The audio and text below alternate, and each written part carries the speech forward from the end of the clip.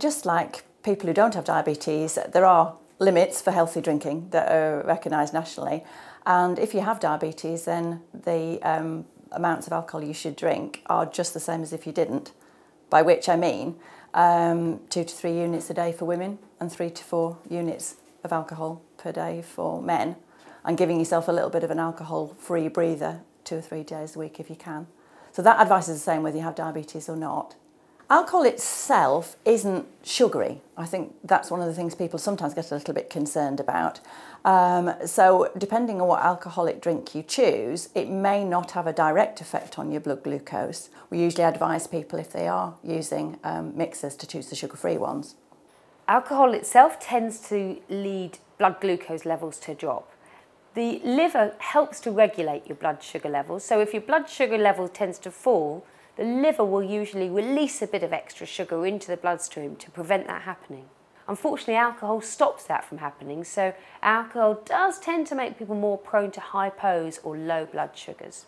So if people are managing their diabetes through insulin injections or certain tablets that stimulate their body to make more insulin, they are at a greater risk of their blood glucose dropping after they've consumed alcohol.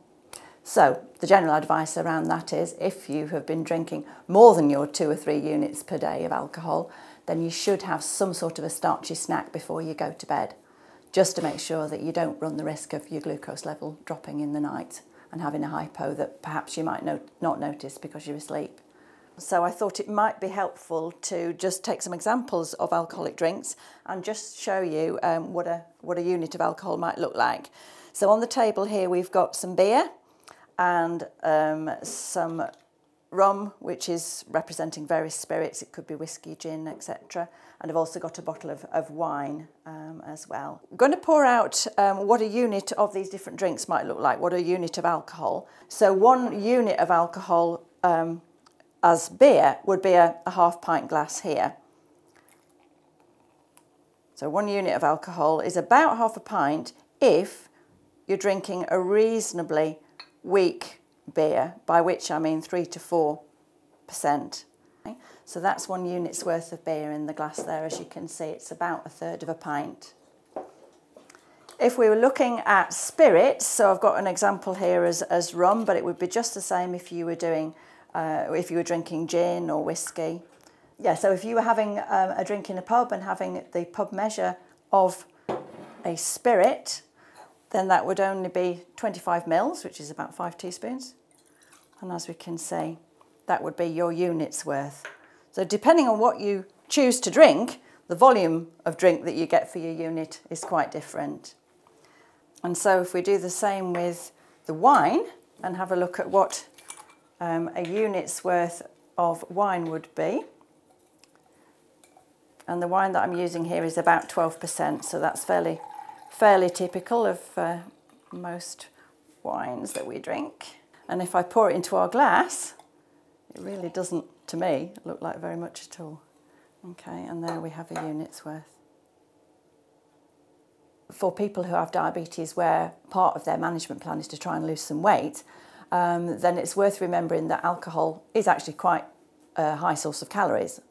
So if you are trying to lose weight to improve your diabetes control, then it might be worth remembering that one of those units that I talked about, depending on which drink you have, one of those units of alcohol could actually give you quite a lot more calories than others.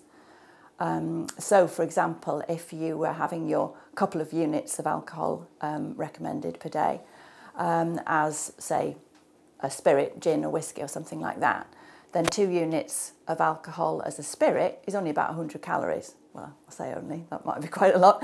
But if you compare that with having your units of alcohol as a pint of beer, then that's going to be the same amount of alcohol, but over twice as many calories. So I think that's one of the things that people need to be aware of when they're drinking.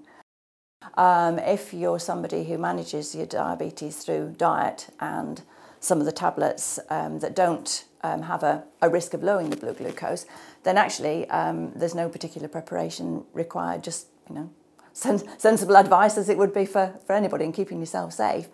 I think the key difference is if you're somebody who treats your diabetes with insulin, then being aware that it's best not to drink on an empty stomach. So your example of having a few drinks with a meal is the ideal way of doing it. Whether or not somebody with diabetes chooses to drink alcohol is completely up to them, just as it is anybody else.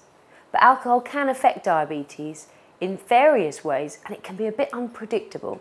On the one hand, alcohol tends to drop your blood sugars. On the other hand, alcohol contains sugar in the most part, and so that can put your sugars up. People often don't eat as much as normal when they drink. And finally, if you get a bit tipsy, people aren't necessarily thinking straight and don't necessarily recognise the warning signs of dropping blood sugars. And the key is to remember to eat and to remember to test. Make sure somebody with you knows you've got diabetes. I think that's a good idea in general, but it's particularly important if you do like a drink or two. You know, if you are on insulin, you should be carrying something to treat a hypo, a blood glucose drop, whether that's a few sugary sweets or a little carton of orange juice or, you know, those hypo treatments. Yes, you should have those with you. Being practical about it, you know, it's not always that convenient to test your blood glucose in social situations, but being aware that you just need to keep a check on things and take action if you need to. So somebody with diabetes has a hypo, usually they will recognise the symptoms and deal with it themselves before anybody else need know. But on the other hand, if you're unlucky enough to have a hypo that is severe and that you're unable to deal with, much rather a good friend next door to you says, "You're looking a bit sweaty, hang on a minute, do you need something to eat?" And they'll be able to get in early and help you fix it. For people who are taking insulin to manage their diabetes, as we've said, you are at a little bit more increased risk of having a low blood sugar after drinking alcohol. And I think it's also worth mentioning, depending on how much alcohol you've drunk, that risk of having a low blood sugar can last into the next day. So, for example, it's more, very important to have breakfast the next morning after you've been drinking alcohol, and to be aware, particularly if you've been, say, for example, dancing or something like that, as well as your alcohol, that does increase the risk of you having a lower blood sugar for quite a while longer.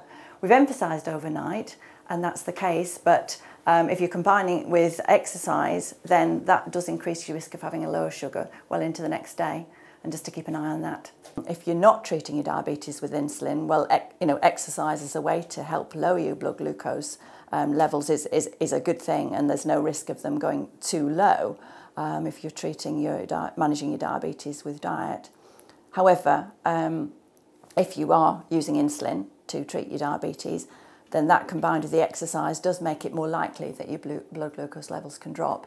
So again, that's where the little snacks might, come in as well. Not huge amounts of food, but just to sort of get that balance right between the exercise and the fun, and just watching on what your blood glucose levels are doing.